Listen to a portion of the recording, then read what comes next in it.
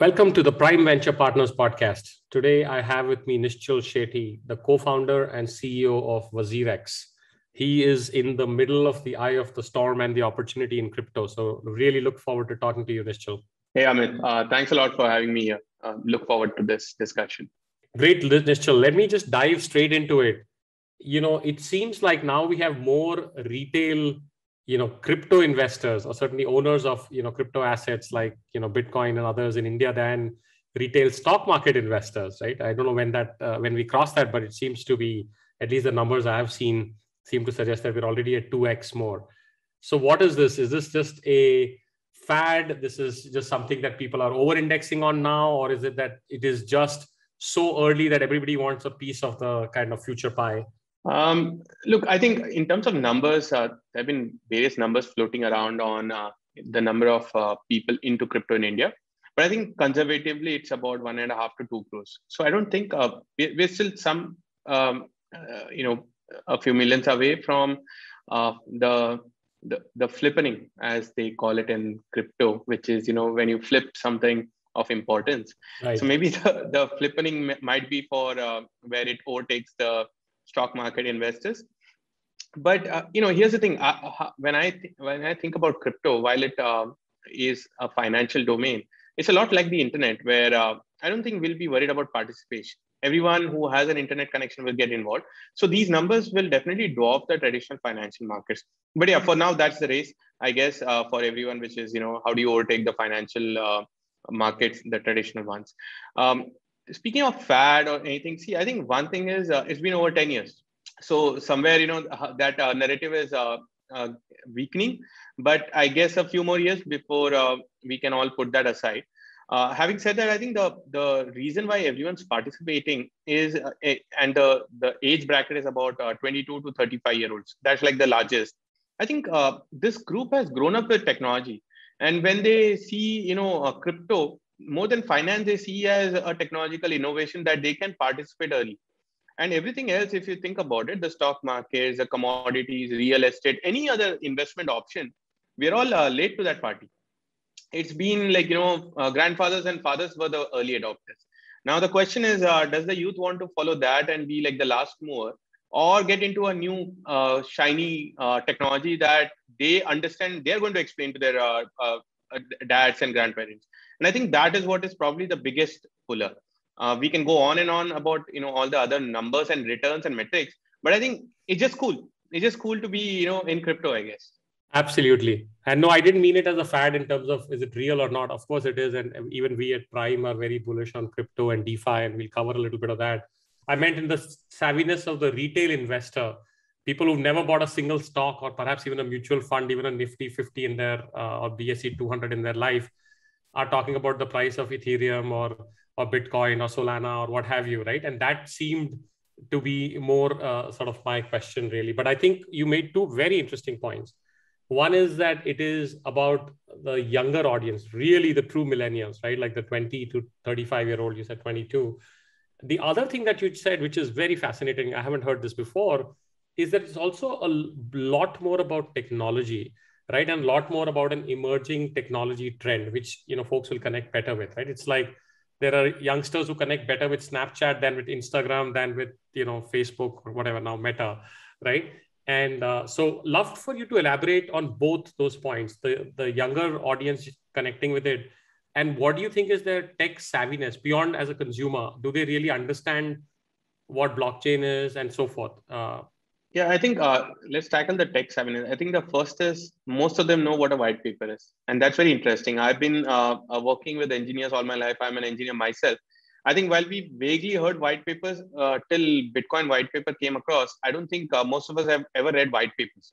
And today, people in the sector, non-engineers, non-technical background, they talk about white papers. They talk about what they've read in it and why it can be different. So there is this automatic pull towards this technology where they want to understand. They know what proof of work is, what proof of stake is. In fact, when you get deep into all these Telegram channels and Reddit groups, you'll realize the fight is over that. That some people, and this is all non-technical people fighting over all these technical stuff.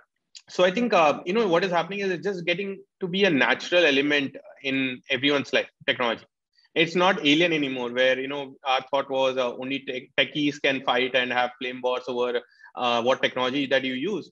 It seems to be happening here. And that's very good. And I think it's probably that progression of software going from the domain of just software developers to everyone. And I think it's interesting, it's boring for people to talk about how many products an FMCG is going to release or sell versus, what is that next technical advantage that this new protocol has over existing ones. It's just fun. And, it's also completely online. You sit on your computer, you're reading up, you get access to all the information.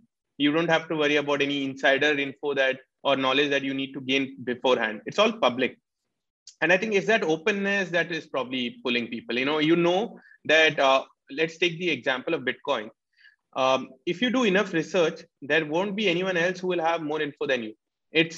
You reach on par in terms of understanding and knowledge. And that's the beauty of this versus a traditional company where I might read all I want, but the CEO will always know more. There is no CEO in Bitcoin. There's no CEO in most of the protocols that have been created. So I think that's probably one of the biggest advantages where fairness is seen and people are attracted. In terms of why are they investing and this young population, I think like I said, the early mode advantage definitely resonates with the most of them. The other important factor is if you look at this market, it's 24/7, and compare that to the traditional markets where you have to decide between working or participating in those traditional markets. Out here, you can do it in the night, you can do it in the morning, you can do it over the weekend. You don't have to worry about when you get to participate. And I've seen a lot of them being active late nights. And that's like, they come back home, they're sitting on the computers and they're getting into this new world for them. So blogging to a large extent was that. Why did blogging take off so much? Why did podcasting? Why is all of this taking off? Is because you have the flexibility to work on it when you want. And crypto gives that flexibility. Work when you want from where you want. So I think that is something very attractive. Apart from that, I think the other factor is, it's just because you just need a mobile phone and nothing else. There is truly nothing else that is required to be involved in crypto. And I think that is the way email works. Why does everyone have an email address today? It's because you just have to sign up and you get it. And that's what's happening with crypto. You just have to download a wallet and you're into crypto. I think it's just that ease of use is making them all get into this. Absolutely. Many things to double click on. Another thing I think that you've touched on is this whole visceral feeling about this autonomous, decentralized, accessible, fair kind of access, right? Which is almost like Revenge of the Nerds. I don't know if you've seen that, which is to say, hey, look, now this is not proprietary access. I have the same access as a, Mark Andreessen or a Jack Dorsey, right? And I can participate in it and so on and so forth. That might be further adding to the kind of millennial and the kind of younger people who find it cool and interesting and are studying it. How do you think it about in terms of the, at least in the Indian context, right? The participation from, the tier 2, tier 3, even tier 4 places. I was recently in a village in Rajasthan and one in Maharashtra as of a couple of days ago. And even there, everybody's talking about crypto, right? And it just seemed, and I'm an engineer by training, and of course, like we believe in it. So do you think that geographically also it is already kind of getting people in some sense with some awareness and knowledge? Hard to imagine that everybody gets the tech yet. Yeah, absolutely. In fact, I think for us, for example, for WazirX, till early 2020, we saw more signups from the metro cities. And from the second half of 2020 to most of this year, about 55% of the signups have been from the tier 2 and tier 3 cities. So it's already crossed the metro signups. And I think there's just proof that this technology is just, propagating itself to every nook and corner of the world. It's not just concentrated to a few. And I think it also has to do a lot with, if you think about it, if you think about the stock market, for example, you think about, I need to be in Mumbai. And you also know that there are always groups of people who have more knowledge and understanding. You need to meet them and understand. Out here, you just need to be on the internet, and it doesn't matter where you are from. And I think also probably the pandemic where people have gone back home. Like we are a 300 people company today with completely remote. We've not met most of each other. And I think the pandemic might have also pushed people to be understanding that from their homes, they can now start getting, participating into a new sector. And that is probably pushing them. But yeah, I think the propagation of this technology to the nooks and corners of India and the world has already begun. Even in Africa, for example, you see a lot of innovation happening around this in remittance, in terms of transactions, because the financial systems there are even more broken. And suddenly now you have a financial system that the world is building for you. Traditionally, if you think about financial systems, geographically, your entrepreneurs in your country have to build. Out here, suddenly what happens is the whole world is building for you. So you get to pick and choose, you get to use the best of the technology. I think that is probably what is propagating this to everywhere in the world. Great. So, switching gears, maybe talk a little bit about just, for the users that are hiding under a rock and have not heard about crypto exchanges like WazirX and Binance and Coinbases of the world. Just a very quick sort of, what is WazirX? What do you guys do? Because I want to then talk about the building of the company and so forth. Sure. WazirX is a crypto exchange where you come to buy and sell crypto. So the first time, let's say you've never bought crypto and you want to buy your first Bitcoin, you come to WazirX, you sign up, you do your KYC, and you transfer your money to a wallet from where you can then buy your first Bitcoin. And similarly, the day you realize that you want to sell your Bitcoin and convert it into INR, which is called fiat in the crypto world, it is a more common term. Yes. So you can then sell your Bitcoin and convert your INR and move it to your bank account. So it's a simple way to get in and out of the whole crypto ecosystem. We see ourselves as like the onboarders of, from fiat to crypto. And that's where we focus on. Similarly, every other exchange. Now in exchanges, there are like two: decentralized and centralized. We are a centralized exchange because that's how you get the entry point and you get into it. Eventually, you can use decentralized exchanges where there's no middleman. It's purely on the blockchain. And that is the other side of, I would say, the crypto ecosystem. Great. And Nischal, what have you observed in terms of, one of the kind of proverbial things I have heard is that in the stock market, when the stock market as an aggregate whole falls 10 or 15%, the number of traders or investors, if I may call them that loosely, drop by 30 to 40%. Given that the whole, the rise and fall of Bitcoin and rise again and of Ethereum and of, overall sort of currencies has been quite volatile in the last 2-3 years since you've been founded. Have you seen that here as well, that as things crash, you see lesser interest, or have you seen that sort of continues through the ups and downs with respect to investor participation and so forth? No, I think it's very similar. See, the thing is, when the markets are in a bull mode, everyone, the participation is always at the peak. And, when it's a bear market, what happens is a lot of people probably want to forget about that investment for a while. They turn into hodlers, what we call them. So we see the number of hodlers increasing a lot. Having said that, every bull market, at least for crypto, it always comes back with a huge, force where all those people who are previously dormant also get activated. So that's something that we've seen happen. It's not like where people stop and then they never come back. In 2017 and 18, for example, we saw a lot of people and then they went dormant in 2019, 2020. Second half, they all started coming back again. So there's a lot of reactivation that happens. But yeah, during the bear phase, I think participation is always way lower compared to the, I would say, bull markets. Got it.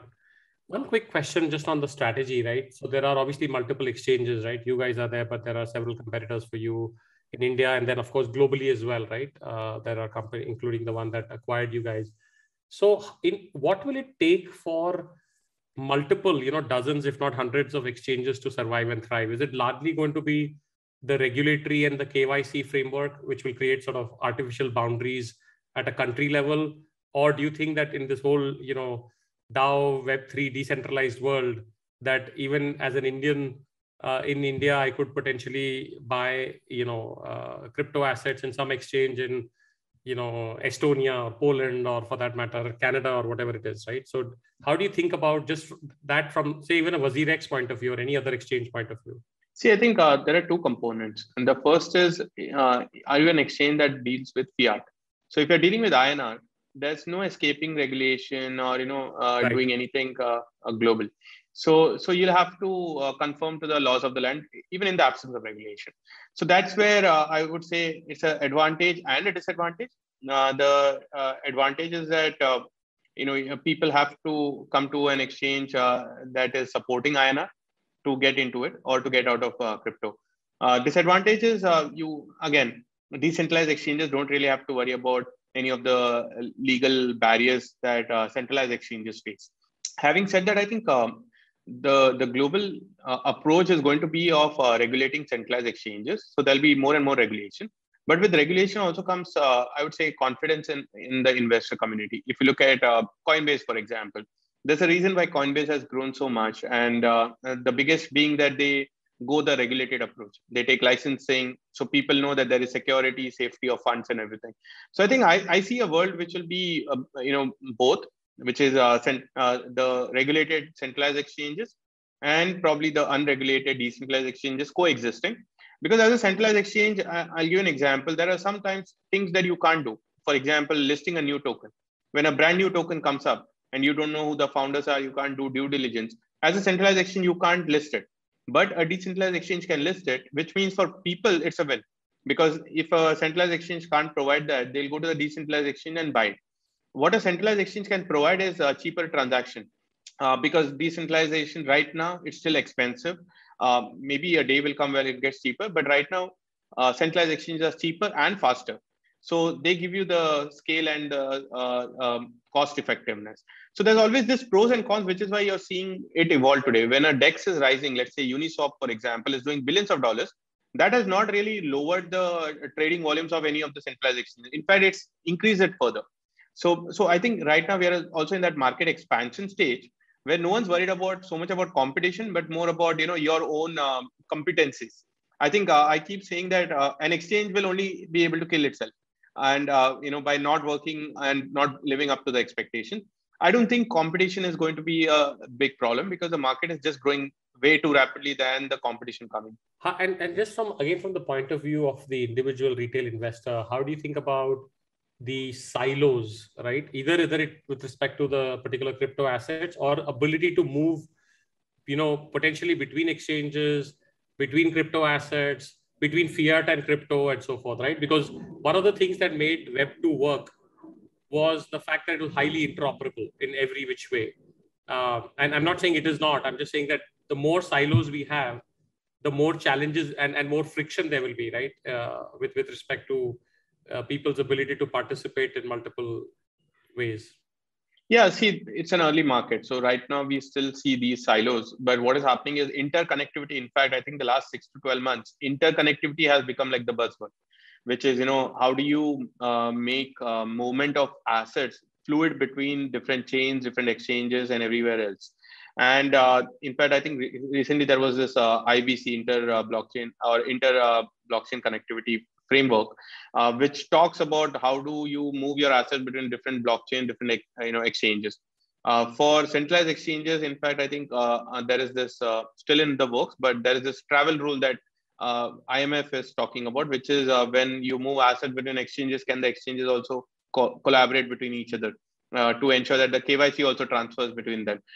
So all of this is in the works, early days, but I think a few years down the line, what will happen is you won't have to really think twice between moving your assets from one exchange to the other, one chain to the other. It'll just be like really fluid and simple. And there are these protocols being built, which are acting like bridges between you moving from, let's say, your asset from Ethereum to Solana or from there to somewhere else. You don't have to worry, or you don't have to worry about liquidity or the fees or the speed. So that's all happening. Then layer 1 and layer 2, they're building it. So if you see, it's in the works right now. But I think there's still no, it's not a solved problem. So it's being solved, but I wouldn't worry too much. In a few years, I think interconnectivity will be like a expected outcome of this whole thing. Wonderful. Let's talk a little bit about the early journey of WazirX, right? Before you got acquired by Binance. And I know about your background as a growth hacker well before you at least publicly got into crypto. And I could see some of those traces in the early journey with respect to the community, with respect to the early participation and so forth, right? So can you talk to us a little bit about just the early days of just getting kind of WazirX off the ground, and any lessons learned that other entrepreneurs that are listening to this might want to, how do you get community involved early, right? How do you get this to happen sort of more organically and through referral and viral, if I may dare say so, from your past life? Sure. Yeah, see, I think a lot of my learnings from my previous startup definitely helped me a lot. But here's the thing, before starting, what I realized was, and anytime when you want to growth hack or something, I think the most important thing is also to find the gaps in the market that you can fill in. And the biggest gaps I found was, one was this was an unregulated market, which means it was low trust. And how do you build trust? One is you bring in regulation, which we all knew will take a long time. So the second was you put yourself out there in front of people. So when I in 2018, when we were about to launch WazirX, before that in 2017 I started doing the research. I realized that nobody knew the founders of exchanges. So for them, it was just about some referrals and just trusting randomly. So I said, how do you build in trust? Is I should be in front of people. So that was the reason why I put myself in front of people. I started tweeting, talking about blockchain to build that trust that did not exist in the market. The second was I saw that the highest rating for any mobile app of an exchange in India when we were building was, I think, 3.6 or 3.7. So you still knew that the gap was in the mobile apps. So we decided that on day one, we would have our mobile apps and we would have a focus that we'll reach a certain like 4 plus star. We didn't want to say that it will be 5. It was 3.7. So we said it should be above 4 for us. I think we are 4.4 now. And then the third was that if you look at the whole decentralization aspect, it's always community driven. Everything in the protocol world is community driven. It's never founder driven. So we said, let's build a community. Now, to build a community, what was the best way was, because tokenization is so important part of this whole crypto ecosystem, we launched and released our own token, and we reserved 15% of the token for our community. And we did it very simple. We said, if you sign up, we'll give away 500 tokens on sign up. Today, it's that 500 is a token is worth over, I think, $1.1. So that is what we were giving away back then. But for us, it was about reserving it for the community. And I think that really connected with the people. That a known founder, like who was out there talking to us, is releasing a token airdrop for everyone who's going to be signing up early. So within a week, I think we saw 40 or 80,000 signups before launch. And the other thing I did was I launched this even before we were launching the exchange. So January 2018, we launched this program. In March 2018, we launched the exchange. So we had 3 months of time where we built out the community. And this is how we rewarded the community. And that is what helped us. After that, it was all about keep finding gaps, keep finding solutions to those, and keep growing. And today we are the largest in India. We do about $4-5 billion in monthly trading volume, 10 million plus customers. It's all been because we just focused on our core beliefs and we just hammered it. And we don't try too many things. The biggest problem is when you try too many growth hacks. So it's just one growth hack. It's not a hack also. Just support the community, go after them, do what they want. And that helped us. Can you talk about certain examples of where the community led you to places that you would have otherwise not gone, or even perhaps pushed back on, right? I mean, there are many examples from the Web 2 world, like from eBay and others sort of 20 years ago. But either of WazirX, and if you're not comfortable, just in general in the crypto space. Yeah, see, I think there are quite a few instances. In fact, I think a lot of the things that we build, for us, what happens, we as founders, we always read about Steve Jobs and how he knew more than the customers and he innovated. But I think those are exceptions, and not everyone is. I think no one is Steve Jobs. So the best way for us has been listen to what people want. Every feature that we've built has been a result of people asking us. So we've never, and I think we tried once to innovate. We failed. That feature did not take off. So what we've done is every time people ask for something, we build it. It's been that simple. And, even I think even marketing, like people started asking us, why not have trading competition? So we launched trading competition. It worked. So whenever we see a lot of people asking for something, we build it and it works. It has never happened where people ask for something, we built it and they did not want it. It's just that simple. But what happens, the founder's itch is, no, I know better. And when that founders hit overtakes your, people's ask, I think that's where you start losing. So we've just stuck to that. It's always helped us. Wonderful. And the flip side of that, Nischal, is that as a founder, you also want to, in theory, maximize optionality, which will make you spread yourself too thin.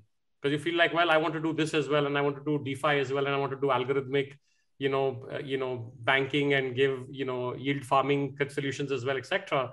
Whereas the core might be just that, hey, look, this is the onboarding and ramp from, fiat to crypto and back. And we're going to do that the best in the world.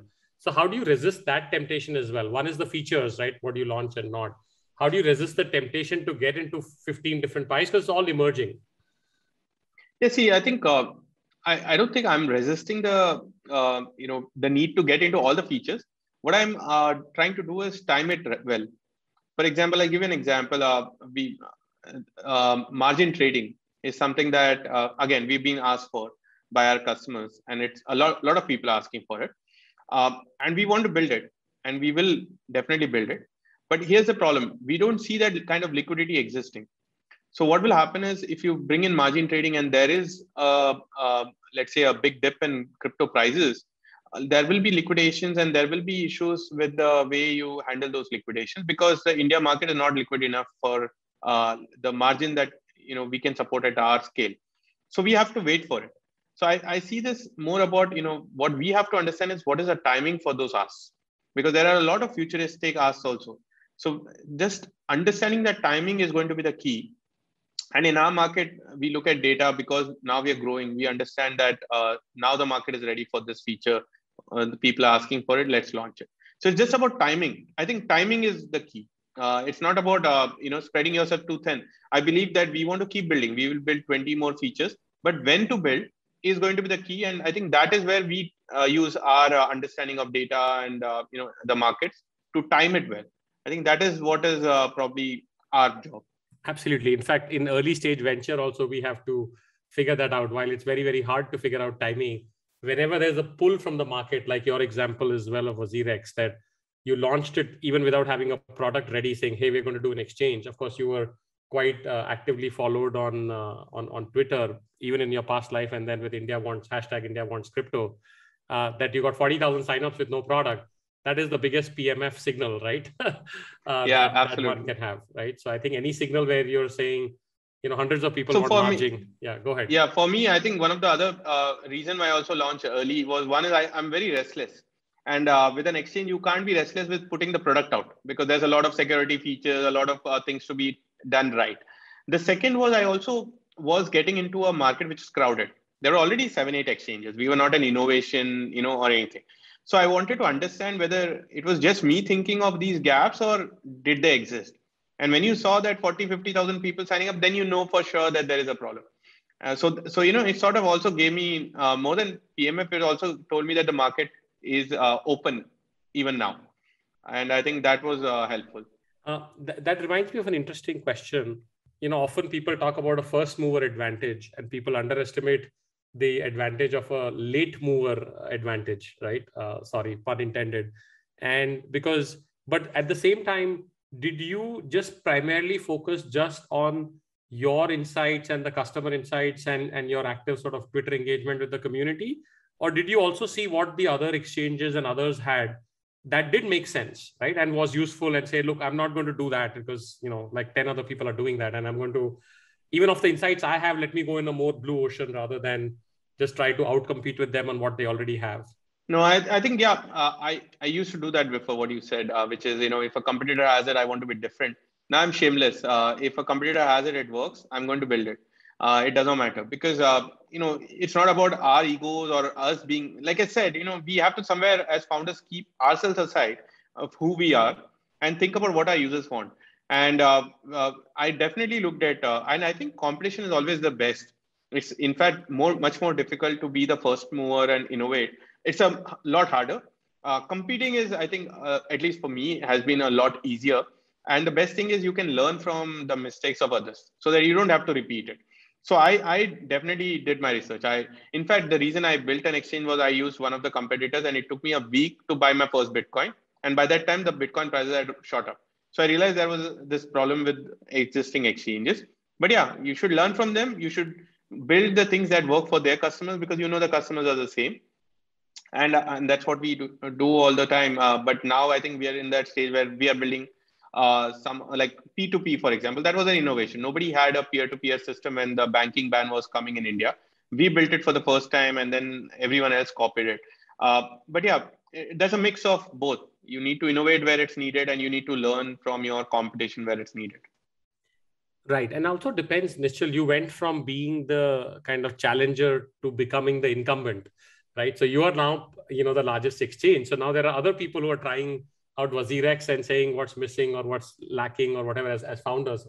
And I'm sure you will keep doing well, but nonetheless, you and I are both pro entrepreneurship. So I think it's very different when you're the leader or the incumbent and when you're the challenger, right? Because you have to get the ball rolling. But anyway, on that note, go ahead. Yeah, no, I know, I understand. Life comes up full circle, Right.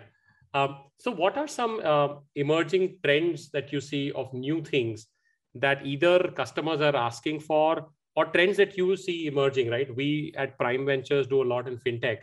And, so are there other interesting applications that you're seeing already emerge in the Indian context?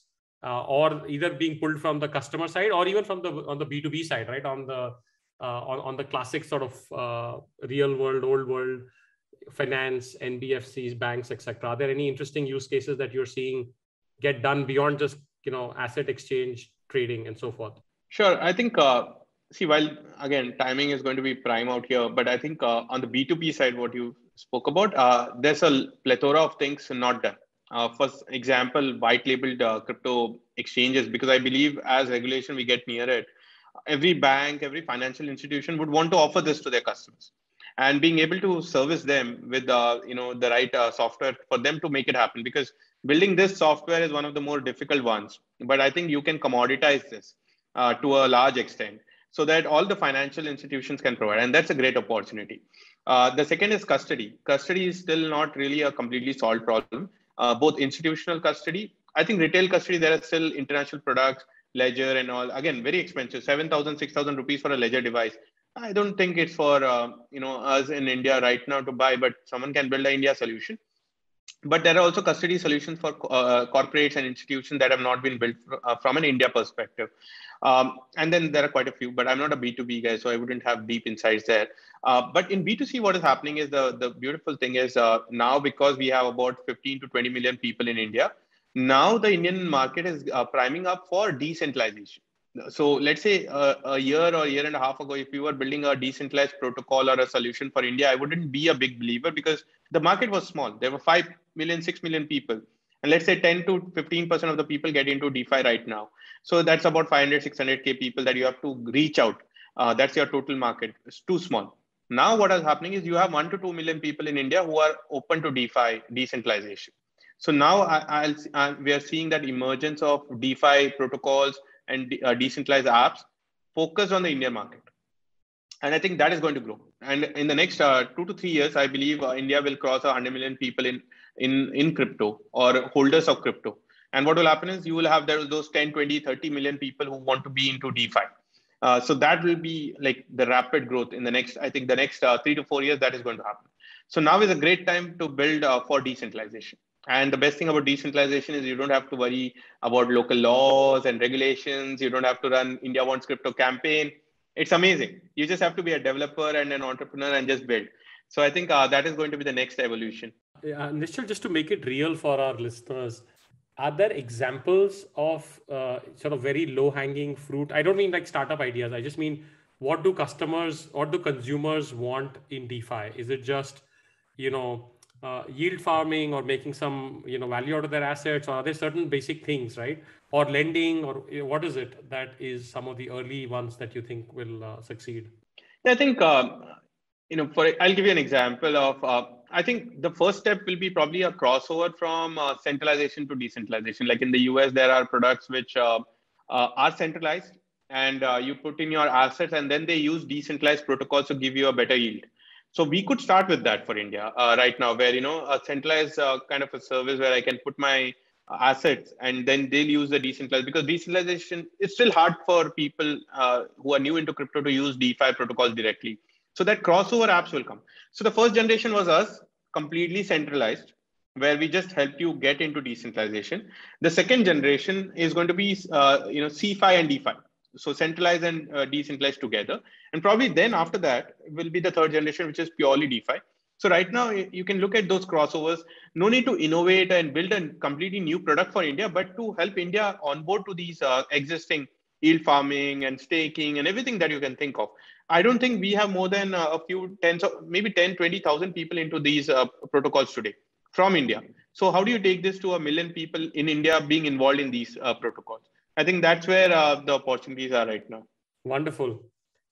As we sort of come towards the end of the podcast here, what have you learned about yourself as an entrepreneur in this journey, right? In what way have you evolved? There's, of course, the whole, Web3 and blockchain and, crypto and so forth. But what have you learned and what do you use for yourself to stay current? Because the rate of pace here, I remember in the Web 2 era, we had this concept of a web year. A web year was like, like a year in 10 years of pre-internet, right? Now it seems like Web 3 is like 3 weeks, right? Before something completely changes from scratch. So how do you stay abreast, both at a personal and a professional level? I think what I've learned about myself is I think I've not been thinking big enough. Every time I build something, then I realize that I've not thought big enough. And I think, as entrepreneurs, the bigger we can think, because the risk is the same, everything is the same. So, think bigger than the biggest that you can think you are thinking. And I think that's a great lesson I've learned. In terms of how do you stay abreast, the thing is, I've also realized, at least for crypto, you cannot know everything. And so the other approach is to probably, the other approach is where you see these maximalism evolving. The reason is what happens is if you try to understand a lot of things, you're not good at any of these things in crypto. So you have these maximalists. For them, what happens is they have a domain. You're a maximalist in Ethereum. You'll understand everything about Ethereum. You're a Bitcoin maximalist. You know everything about it, and you don't know anything about the rest. So that's one approach. But I've taken a middle path, which is I'm saying I'm okay with people telling me things in crypto which I don't understand, and I'll learn it. And I'm okay with knowing some of the things around most of the chains out there. So I read up about new blockchains that evolve, new consensus algorithms that come up, new attempts at building, new DeFi protocols and all. But honestly, it's huge and it's very complicated. See, I'm a techie, and when I see some of these DeFi protocols, they have so much of finance in them that gets a little difficult for me too. So I try to stick to the tech part of it. And I think it's just interesting. Whenever you have time, there's never a day where you know everything in crypto. So I see this more as a fun timeout for me to learn new things. And I usually reach out to younger people. The other day I wrote to someone who's, I think, in college right now. And I was asking about play to earn games. He's a player in Axie Infinity. So some 17, 18-year-old making 1.5 lakhs playing games on Axie Infinity. And, it's amazing to hear these stories and learn from them. So that's what I do on Twitter. There's a lot to learn like that. Absolutely. And no, I'm very grateful for all of what you share, especially with India Wants Crypto. I sort of follow that quite actively. It is thanks a lot. For those that don't, I strongly recommend following Nischal on Twitter. We'll link to his Twitter handle. And certainly the hashtag India Wants Crypto. So thank you so much, Nischal, for being on the Prime Venture Partners podcast. I have a dozen more questions, but maybe we'll bother you again in Web 3 years, which might be 3 weeks from now. For sure. Thanks a lot, Amit. Thanks a lot for having me here.